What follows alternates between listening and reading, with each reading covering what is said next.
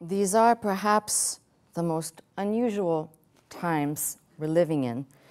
I don't think I need to explain to you why I'm sitting here in this room on this set as opposed to standing inside the church, as I'm sure, unless you're living in some cave somewhere, most people know that the vast majority of the globe is being affected by this coronavirus.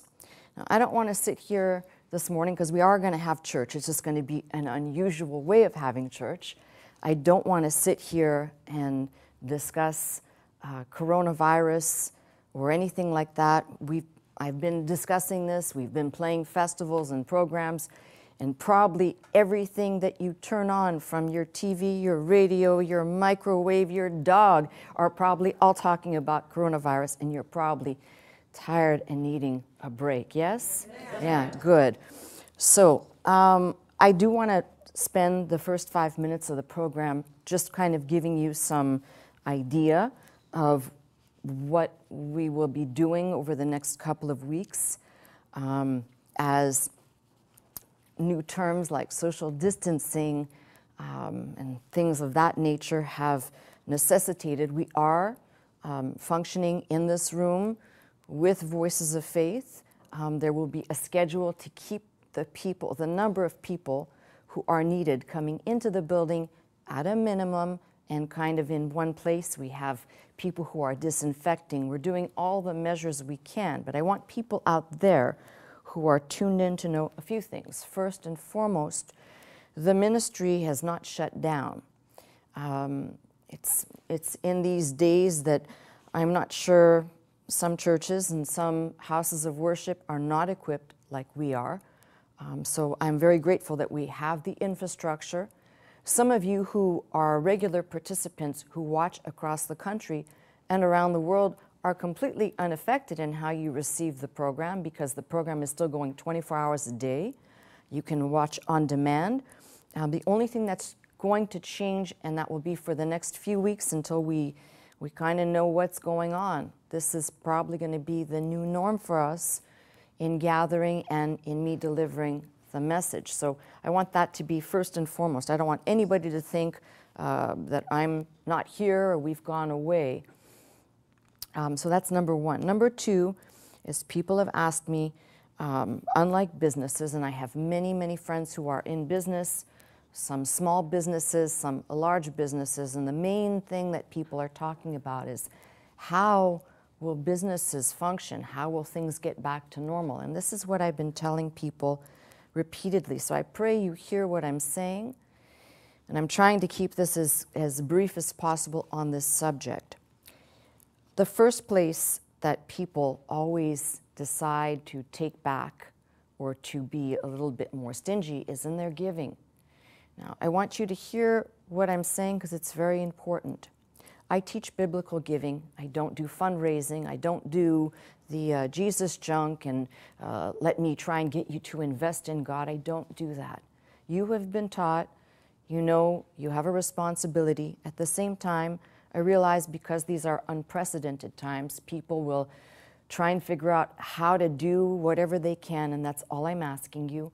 Figure out how to take care of what you need to take care of, and that includes the things of God. I'm telling you not to neglect this or neglect that, but it is kind of a very typical thing people tend to think about. Is a few people have asked me, what should I do with my business? Because a lot of these are small business owners, and their fear is they'll never recover.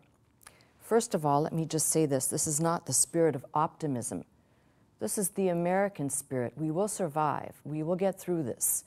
We have been through, this country has seen many different crises, none like this. But you can be very sure of one thing, the American spirit of who we are as a people is being tested, and what's coming to the surface, I would like to say, or I'd like to believe, is the better side of humanity.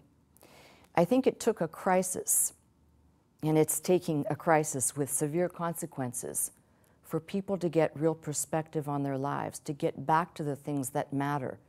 You know, for 15 years, I've talked to you about people who have nothing to do with their time except go on social media, blog, be bullies, be cruel. If you look around in our society, we have become a society of godless, clueless, indifferent, mostly mean, and un-American in our approach. I'm praying that all of this brings us to a new level, almost like bringing us to our knees, a new level of understanding. We're all in this together. I don't care what your skin color is. I don't care how much you earn or how little you earn. Some people who think they'll never recover. Some people who are so fearful and they're in such a grip of fear, all they can think about is, how will I survive next month?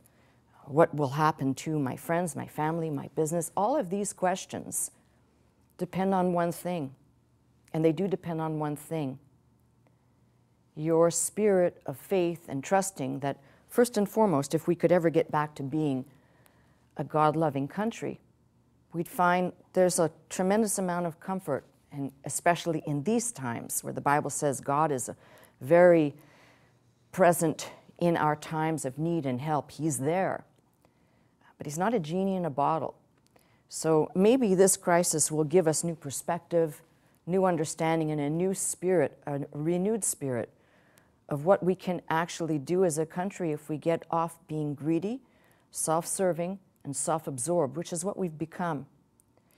Now, I didn't start this diatribe to say or to make people feel bad. I want to talk about how we will function.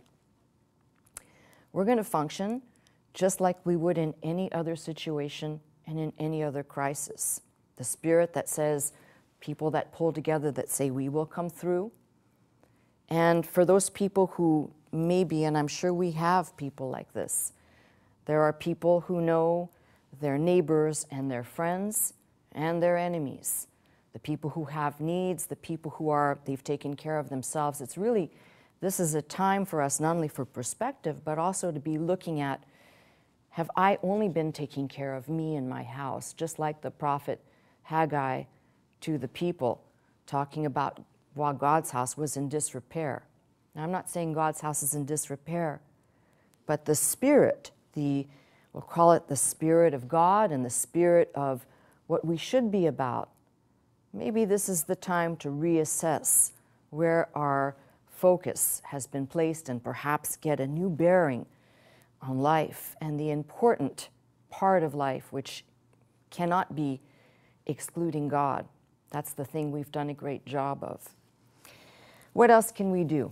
I told you last week when I sat down here, we are a praying people. So I don't just want to sit down here and say, hey, if you can give and talk about money. I want to talk about the thing every single person can do in the sound of my voice, whether you have or whether you don't have. We all have the capacity to pray. And I've lined this up through the week, and I've been repeating this program that I recorded deliberately to say this. Because I said I'd take 5 minutes, I'm pushing on 2 extra minutes here. First and foremost, I said to you, whether you like the President of the United States, he is still the President. And I've asked you as a spiritual leader, as your fellow American, and as someone who's very concerned for the state of this country in its division, because a house divided cannot stand, a house divided cannot stand, and a country divided cannot stand. I've asked you to put aside your pettiness, your pet ideas, the things that you think may be important, to pray for the person, whether you like the person or not, who is essentially driving the country. The unfortunate part is there are a lot of people who are sharp and quick to criticize, but I'm going to say this to you as someone who is responsible for the people who are listening to me this morning, and anybody who has said, I need to get back to God. It's a very difficult position to be in when you're a leader and you need to make important and tough decisions that will affect many people. I'm an employer. I'm not just a pastor. I'm not just a spiritual leader, a community person who is deeply involved with a lot of community functions. but I'm also a leader who has to come to you and say, these are the tough things we have to do. We may have to cut this or we may have to cut that just to make it, even if it's temporarily. Now, take my position of, we'll call it managing a couple of hundred people in my immediate vision, and maybe a couple of thousand people in directives that I'm giving spiritually. And I have the difficulty of making decisions that are in your best interest for the church, for the future of the church, and foremost, what God would desire for me to do. Our president has that on an incredibly large scale. And people who stand in this moment in crisis to criticize. I would like to see, friend, how you would fare if we took you out of your comfort zone and basically threw you into a crisis and said, now you solve it for everybody and you better make the right decisions. I highly doubt under that pressure any of us could stand for 24 hours in calmness, trying to give reassurance, whether it is completely true or whether it's in optimism, to the American people who have been gripped with fear and panic over this pandemic. So I'm asking you as a praying people, please pray for the leadership of our country, whether you are red, blue, green, yellow, I don't care what color you think you attach or you best identify with. Please start by praying for our leaders. They are the ones making the decisions that will affect and ultimately whether they err it on the side of caution. Familiar statement, because I said the same thing to you. I would prefer to say somebody erred on the side of caution and many lives were spared because of that caution versus just being reckless and saying, well, let's see what happens. This is why I've taken the tactic to reduce the amount of people gathered in one place. But as I said, all of the services that we do and that we provide will continue.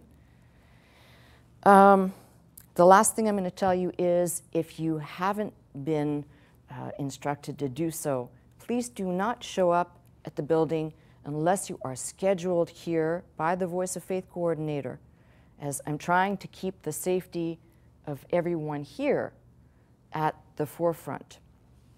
Now, I said what we do here. We're praying people. If people are still able to do their part right across the board, I'm asking you to do exactly what you've been doing.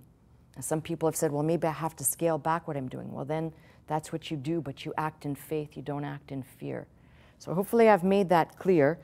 And I do have a message prepared. So as interesting as this, what we're doing here right now is, I want to move on from this discussion and move towards getting back to the Bible and possibly touching into the series that we've been on for the last, I think when we stopped, we're at message 15 on the subject of heaven and hell.